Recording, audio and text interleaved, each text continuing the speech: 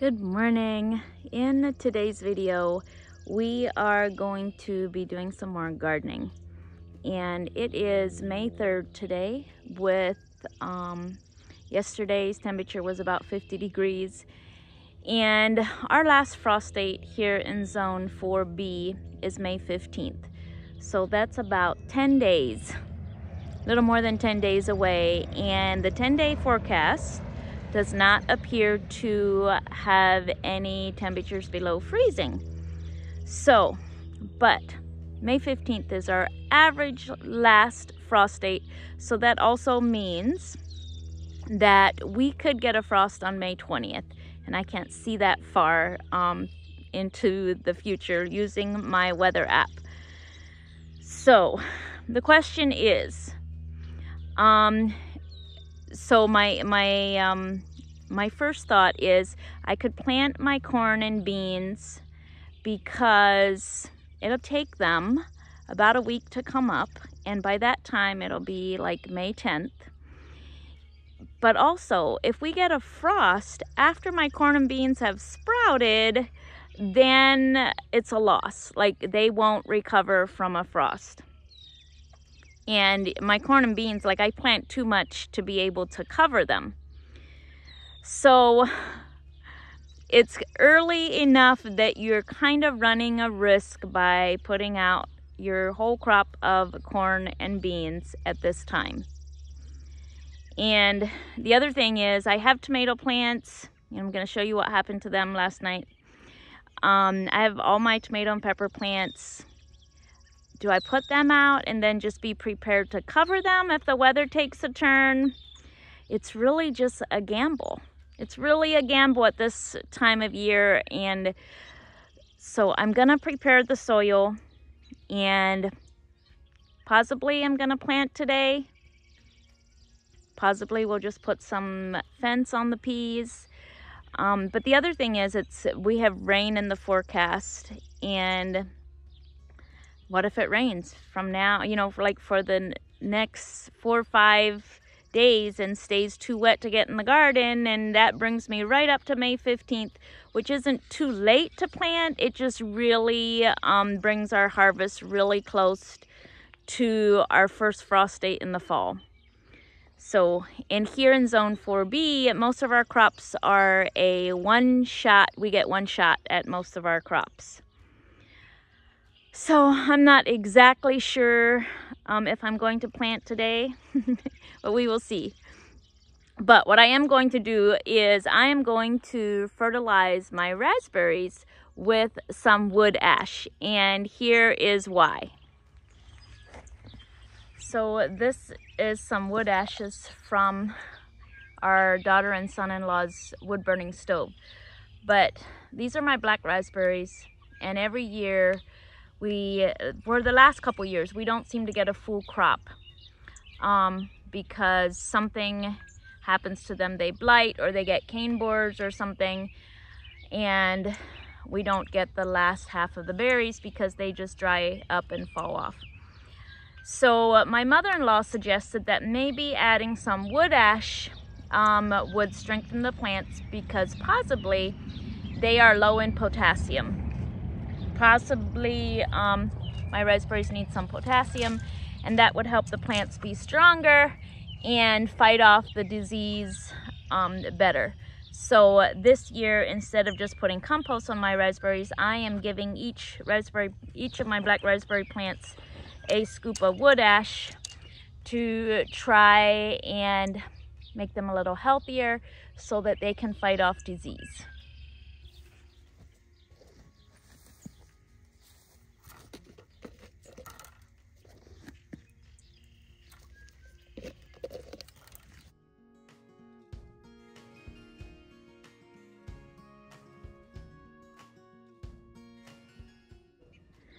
So over here is my red raspberries, and even though these produce abundantly and don't have trouble with diseases because they are an heirloom variety that we received from an old homestead here in the area, I have a little bit of wood ash left, and I'm just going to sprinkle it over these raspberries. You can use wood ash to bring up the pH level of your soil, and it'll help with root maggots in onions and other crops that struggle with root maggots or root issues. You can use wood ash to make the pH level of the soil less inhabitable for those pests. So now black raspberries grow wild here in Iowa, and even though I planted these beautiful black raspberries that promised to give me the biggest and juiciest berries, those black raspberries were designed for commercial growers who are also willing to use pesticides and fungicides on their berries, and that is the number one reason that I am struggling, because those berries aren't as good of a fit for the way I want to raise them. And to this day, after 10 years of trying to grow those, most of our black raspberry harvest is still from the wild ones. So recently I read something that Jill Winger said, and she said that grow what wants to grow where you live. And immediately I thought of my black raspberries, because I've babied and struggled with them for years and years, and they don't really want to grow. I should just go and bring the wild black raspberries to the backyard and prune them the way I understand to prune them to get bigger berries. And I think that would be less of a problem than trying to grow these hybrid kind of black raspberries. There's something to be said about heirloom varieties.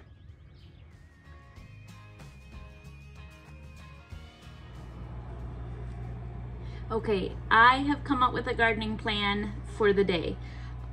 We are going to plant our whole crop of potatoes. We planted some red early short season potatoes a couple weeks ago for fresh eating, but I think today we're gonna plant our whole main crop of keeping potatoes, because here's the thing, even if they sprout and we get a frost after they're sprouted, the potatoes will be okay. Because that potato is under the soil, it'll just keep growing. Even though the green that's above the soil might freeze off and die, another green sprout will replace that one. So potatoes are probably one of the most intense things that we plant, and it takes a lot of hands to get them all in. The children have only a couple more days of school left, but today they will get out of school at 1:30. So I'm gonna go prepare everything, and then I'm gonna count on them to help me put the potatoes in, and it'll go much faster. But because we didn't talk about it this morning before they went to school, and if I spring it on them and say, hey, we're all gonna go plant potatoes, the older ones already know what that means. They know that that means a lot of work, so they're likely to have a bit of an attitude about it, which then, leaks down to the little ones.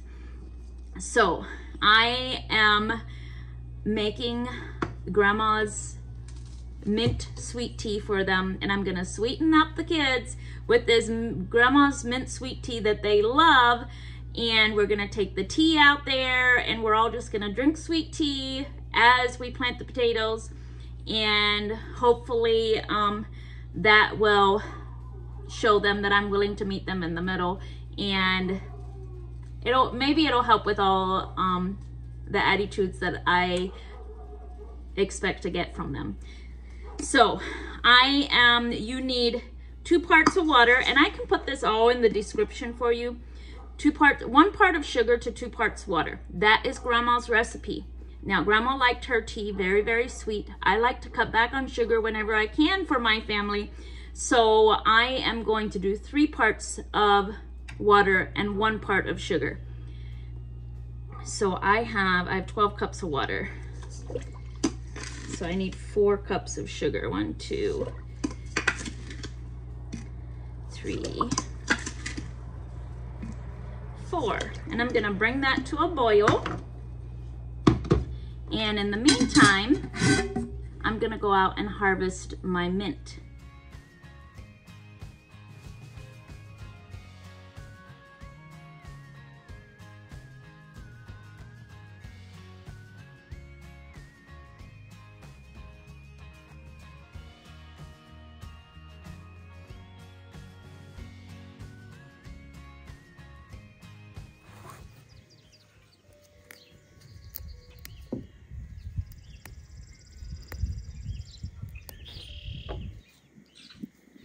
So now we're just gonna pick all the leaves off. And for those of you that are familiar with making mint tea and are gonna show up in the comments saying, oh, you really don't have to use just the leaves. You can use the stems as well. Yes, I am familiar with that. And my family thinks that when I use the stems and everything to make tea, it has a bit of a bitter aftertaste. So, because I want to make this special for them, I'm going to take all of the leaves off.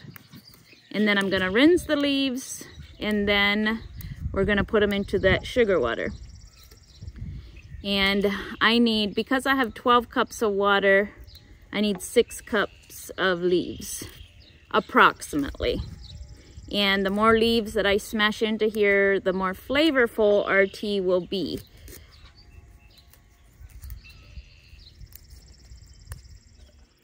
All right, we've got all those leaves pulled off, and we're gonna go add it to our sugar water. And as our tea matures, we will make some of this concentrated iced tea and freeze it, and then during the hot part of the summer, it's real easy just to make some iced tea. The other thing that we plan to do is we will dehydrate some, like dry it, and we can make mint tea in the winter time. And we can also tie it up in little bags and hang it around in our basement and root cellar to keep the mice away, because mice really, really hate the smell of peppermint. Okay, our sugar water is boiling, so I'm gonna turn that burner off, and I'm gonna put all of my leaves in there.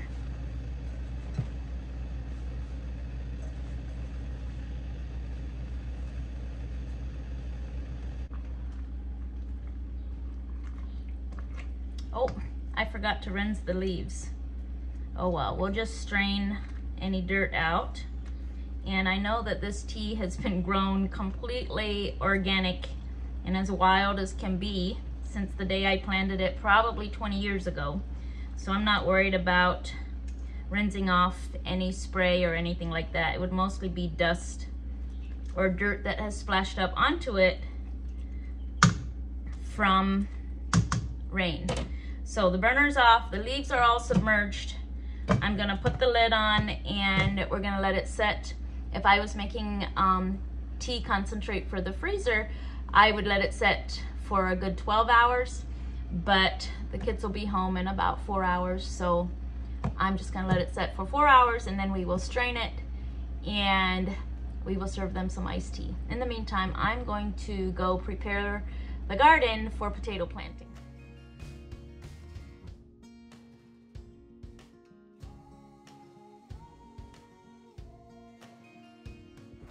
So here I have some mammoth sunflower seeds coming up, and I didn't save any seeds last year because I remembered how easily they reseed themselves. But I don't want them right here because this is where I want to plant my potatoes. So I'm going to dig them out and put them where I want them.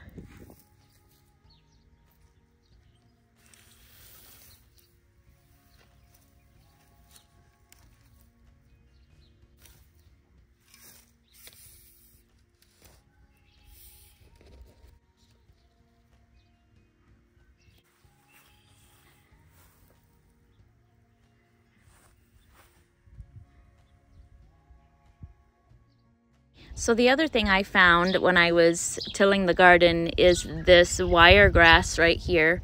And I don't want to till through this because that'll just compound my problem. So what I want to do is get underneath this grass with my shovel and then lift it out. Because this wiregrass has roots that are sharp like razor blades, it will go through any and all weed barriers. And what happens is if I just pull this out, I'm breaking the roots, and everywhere I break the roots, it'll give 10 more plants just like it. So the best way to get rid of it is to get underneath the plant early in the spring before it's sending out all those little razor sharp roots yet, and lift it out, and then I put it onto the burn pile. It is almost time for the kids to be home from school, so I am going to strain these mint leaves out of my tea using a couple layers of cheesecloth and a strainer.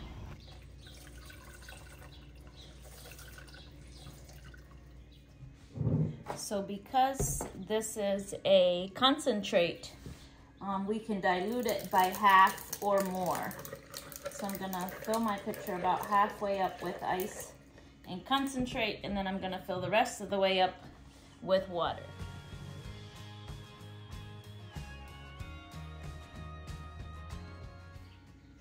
So when I brew this for overnight, or like 12 hours, and then 1 quart of the concentrate makes a whole gallon of iced tea.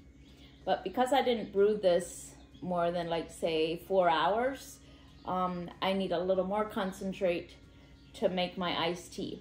But you can dilute it as much or as little as you want, whatever your taste preference is.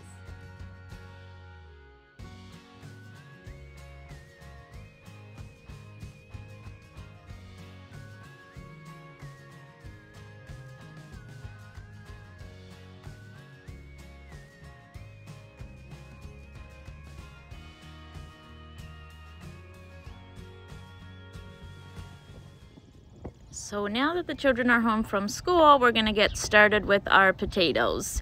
We have about 30 pounds of Kennebec potatoes to plant, and these will be the potatoes that we store all winter. Mitchell is digging a trench to put our potatoes in, and everybody else is working on cutting them.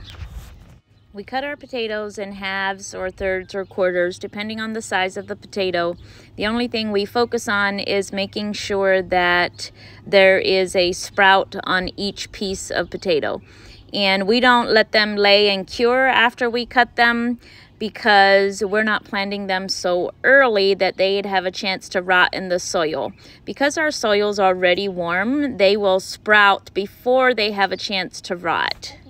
All right, here we go, planting our potatoes. So the reason we dig a trench is so that we have room and soil to continue to cover the potatoes when they start sprouting. So at first we're just gonna cover them with about 1 inch of soil. And then as the potatoes sprout, we'll keep using this soil to cover them more and more. And that actually stimulates them to send out more roots. And then more roots, of course, means more potato harvest. And the kids are using their feet as measurements, so we're putting each plant about 8 to 10 inches apart. So I like to use my garden rake when I'm covering potatoes because I can get more soil with less effort. And then eventually, when we have hilled our potatoes with as much soil as we can, we will cover everything between the rows and up under the potato plants with some oat straw. And while I've got all my help out here, we are going to put some fence or some trellis up for our peas, and we are putting tomato stakes in, and then we will fasten our trellis to the tomato stakes.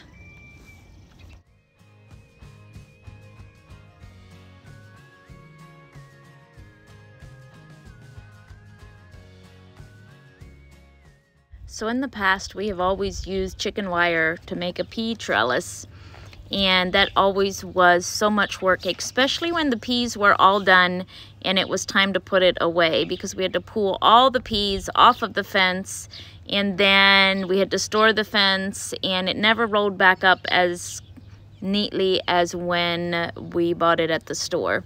So then last summer when my in-laws visited, my mother-in-law was telling me how people in her Mennonite community have started using the net wrap that farmers use to make the big round bales. So we contacted a local farmer, and he was willing to get rid of some of his end rolls that were too small to make it worthwhile for him to run through his round baler. And this, I can already tell that this is going to work a whole lot better than the chicken wire did. And what we did is we folded it in half, and then we're just, you know, threading it back and forth over our tomato stakes.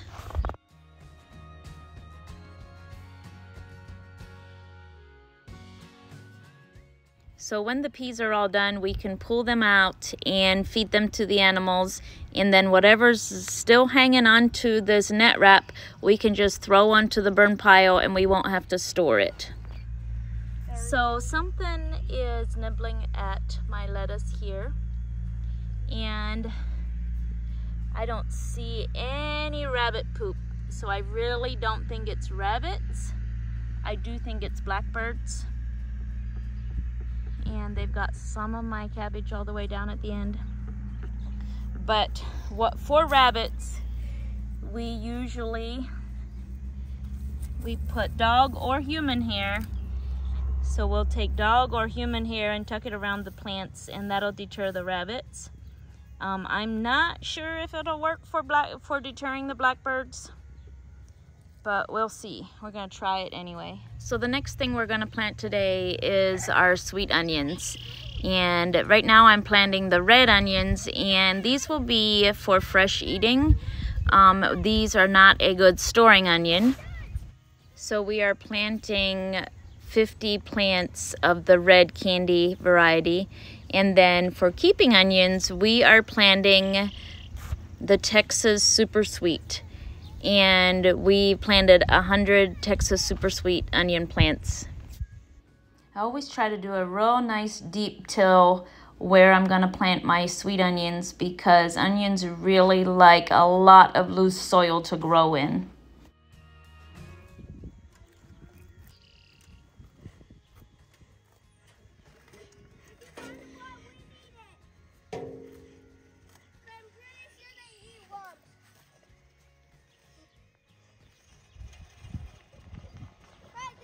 He's gonna make it, Elson!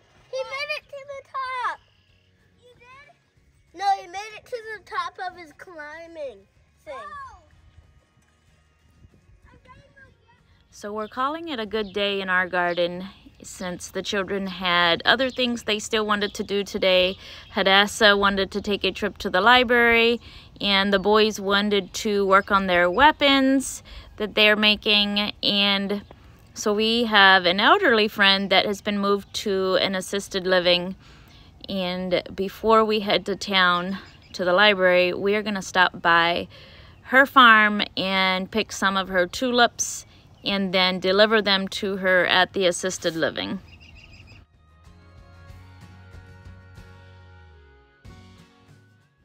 So later on tonight, as the sun was setting, we had a friend come over to till up some more of our yard and turn it into garden.